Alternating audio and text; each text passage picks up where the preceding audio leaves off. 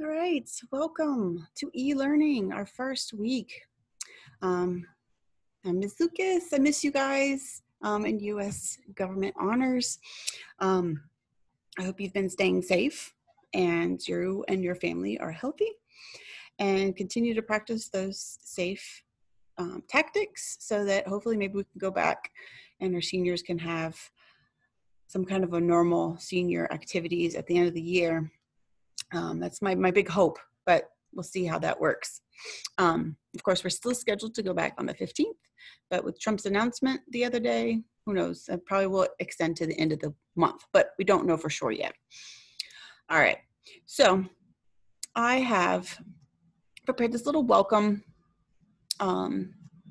video for us so that you can kind of get comfortable with what to expect in our class. And one of the biggest things is, how to communicate, because you're not coming into class and seeing your teachers. And, that's an easy way for us to, come right in front of you and say, hey, Susie, you haven't turned this in yet. So, Susie, do you need help with this? So communication is huge. I am sitting by the computer on EDSB from 9 a.m. to 9:30 every morning, and from 2:30 to 3 o'clock every afternoon, waiting for you to say, hey, help me. Hey, I have this question. Doesn't mean that's the only time you can ask questions. Anytime you can send an EDSB message. Just those are the 2.5 hours that you will be guaranteed to get that back from me. On EDSB, or you can go on remind.com. A lot of you signed up for that already, and here's the code for the rest of you to be able to sign up on that so that you can text me. I pretty much always have my phone on, or I have my watch, and it'll send me a message when you text me. So be sure to do that anytime between 7:30 and 3:30. Now, one big thing, e-learning's new. It's new for me. It's new for probably a lot of y'all. Maybe my seniors, you took a virtual class already, obviously, probably, because that's a graduation requirement. But my goal for you by the end of Monday is to know each teacher's expectations for e-learning, know the due dates, keep a calendar, keep a schedule, like on a piece of paper, write it out, or, do it in Word, right? Monday, Tuesday, Wednesday, Thursday, Friday, have all 7 subjects down the other column and type in all the due dates.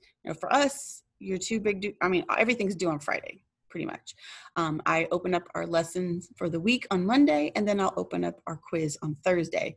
Very similar to what we've always done in class. I wanted to keep that as a norm from what we were used to all first quarter or third quarter with us. Another big thing, just to remind you guys, keep some time to exercise. That's, again, go back to my watch. I love it, like even standing up, making sure I take little breaks. Don't want to sit down all day. Keep yourself moving. Go for a walk. Walk your dog, walk your younger sibling. If you got a pool, swim, do something to keep you active, not just sitting down in the house. Walk around the house if your parents don't let you go outside for understandable reasons. So for our class in U.S. Government Honors, you have to access Pearson Realize, which is through Clever. And I asked that in a poll question last week. So let me stop sharing here for a second and make me bigger. And so this is Clever. I can't share the screen with you because I'm using that with this format I am on here now, but in Clever, you log in with your student number at HCPS. So I'm going to log in right now with that. And then your password is your same password that you use for EDSB, logging in when we go into the computer lab, all of that. It's the same password. Make it real easy for y'all. So log in. This is Clever. You log in. You probably see an hour or two, at least one, because that will say T. Lucas page. And don't worry too much about that, but that is a class page that they give us. And then when you scroll on down and find Pearson Realize, and it looks like this here, I put this same icon on the newsletter. that I sent out to all parents and students. And I also will put it in a remind message. I haven't done that yet. You can click the little heart and then it pulls it up, that app to the top, so that, because we're going to be using it every week. You might have some other classes that could use this activity and maybe do. Ours will probably be the last one or the only one on your list. It says U.S. Government Honors. Click on the little arrow. It'll drop down our textbook, Magruder's American Government, Florida. And then it's going to, if the first time you access it, it'll have you go through some steps to customize what this looks like. So chose this image, you can choose from images. And then you'll see that in classes, the orange link here, orange, red link, whatever color you see. And it will say April 3rd due dates for U.S. Government Honors. Click that. Then it pulls up all the activities. These are not in the order that I want you to necessarily see it, but everything is there. So the first thing, if you look on our EDSB page, is for you to click on My Story, Loretta Sanchez. And once you click on it, the video will start to play. When it plays through its entirety, it sends me a message saying, hey, you know what, Susie watched the video you wanted her to watch. And for the link, let me share my screen. Oops. I want to share my EDSB here.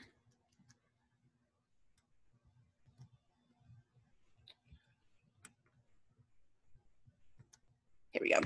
So here, I wanted to show you, we're in, every year, my 6th period or my 4th period, they look the same. So here in the journal entry, either here or in the center, this shows you our objective for this week, gives you the link to my lecture video that I have on YouTube. This is the link to Clever, but this is what I wanted to show you. That's where I'm at, looking at in Clever here. These red boxes and links are these particular pieces. So like I said, the first one up here says 3D model. I think it goes in alphabetical order. You want to go down to My Story, and that's the first thing you want to click. It's kind of the preview, kind of getting you settled into the lesson that we're doing. And I would suggest doing a couple of these a day, and then come back to U.S. government again. Again, don't necessarily try to do it all in one day. You might get a little burnt out on government, and we don't want that. We want you to take a look at this stuff, because we're into the 3 branches. It's interesting stuff. A couple other things to show you here is, so these are the assignments that you have to do. You'll see them on your top right-hand side here. Also, when you go into your feed tab in the middle, they're there as well. And you have the blue submit button here. When you click on that button, it pulls up, which it's probably still really slow, but it'll pull up the assignment in a larger screen, and it will give you the option to submit your work. This is where you're going to turn in your work. We have 2 assignments that you turn in through EDSB. And here is the copy for you to see it.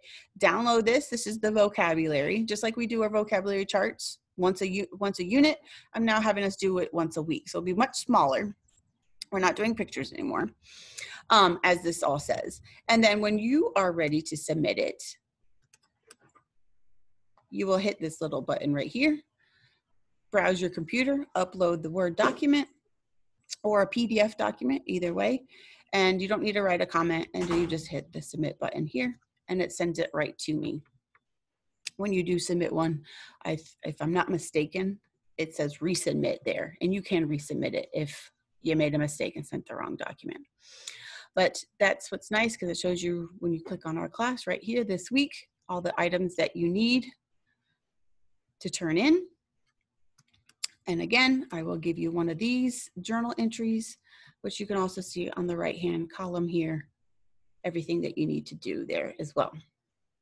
Our library has all the documents as well, plus some older stuff there. I kept all the vocabularies in there, so you guys can keep going back and look at everything in case we have to do a final exam. So let me go back to our PowerPoint. I think that was the last thing I wanted to say. And that we have the Thursday EDSB quiz, just like we've done in class with the notebooks. Just like the blue submit buttons were there, one will say take a test, take test. You click on that. One big important thing is that when you take the test, it is going to be timed. So once you start it, you don't want to stop it because the timer keeps going. Each question will pop up. I will tell you in the very beginning exactly how many questions you have to answer and your time limit there. So you know if mom said, hey, you need to help out with little Susie, then don't start the test. Do it when you know you have that amount of time that you can just stop and schedule and do it at that point in time. And then all of our assignments are due at noon, and you have until midnight on Friday to take your quiz once it opens on Thursday. Again, if you have any questions, please don't hesitate to contact me. And you guys keep staying safe, and we'll talk with you again soon.